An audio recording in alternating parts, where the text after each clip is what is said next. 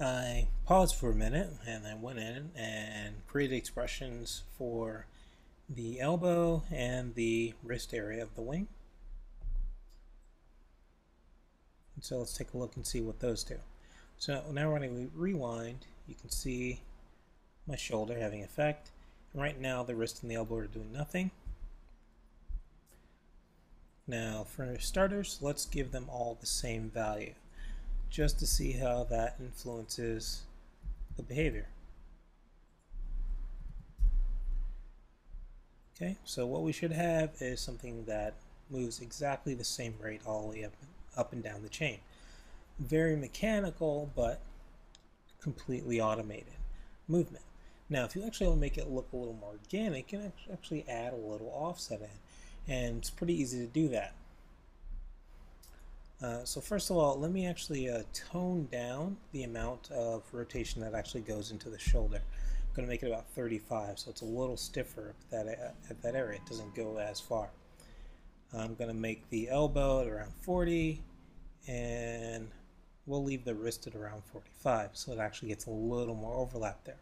So already you get something that's a little more organic than what we started with. And that's just by adding in more automation. Now we can even do it a little further by having some of these movements actually occur a little slower, so we actually get even more offset in the behavior. So with the elbow, instead of having it at a rate of 4, I'm going to have it at a rate of, let's say, 3.8.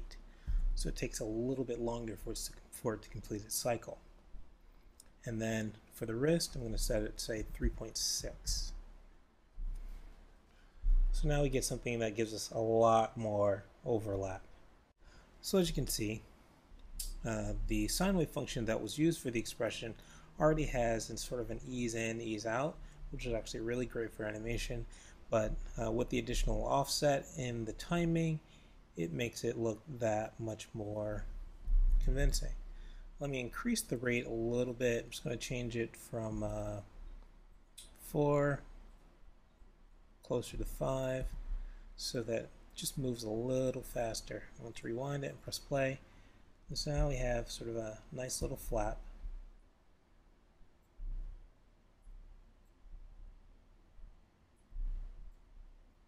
I'm just going to show polygons. So we have a nice little flap now. Very simple setup.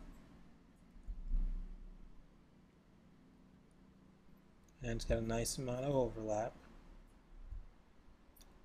And using your attributes, you can easily keyframe the behavior on, off, faster, more offset, or less. And that's just all by adding a couple of very simple expressions. Usually when it comes to expressions, you do want to keep it simple so that it doesn't take very long for Maya to basically process the behavior that you want, because it is sort of a secondary function that you're adding. So that's pretty much automating behavior and controlling it using manually created attributes and switches.